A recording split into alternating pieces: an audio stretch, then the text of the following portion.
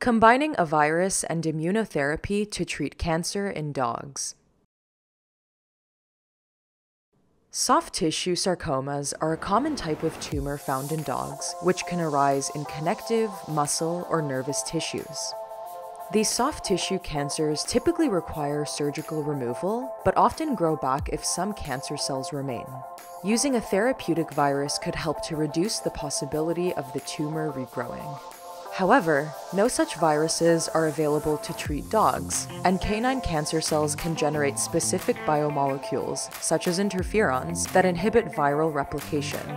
One option may be to co-treat the dogs with a drug that inhibits the action of interferons while administering the virus to maximize the chances of success.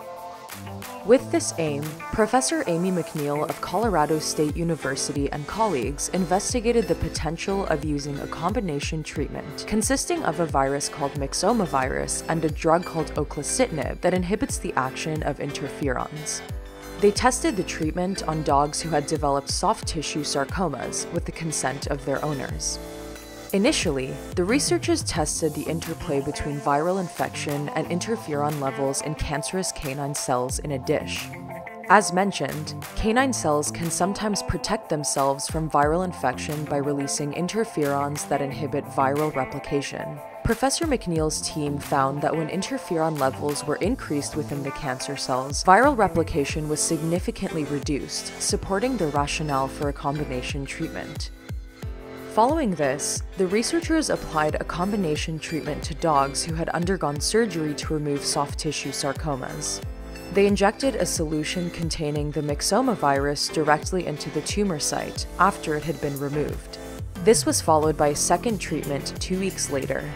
Some of the dogs also received combination therapy in the form of an additional oclacitinib treatment that started 7 days before the surgery and continued for another 7 days afterwards.